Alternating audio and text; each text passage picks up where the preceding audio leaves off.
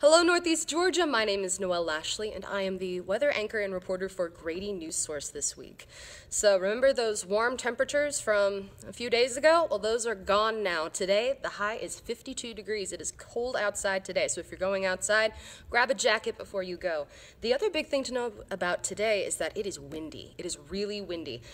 Wind is about 15 to 25 miles an hour right now, but there could be gusts up to 35 miles an hour. So if you're going outside, you're holding anything, hang on tight, watch it when you're opening your car door.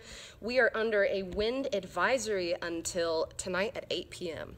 Now, as far as the rest of the week forecast goes, tune in at 5 to the Grady News Source broadcast, and I'll let you know what's going on. Have a great day.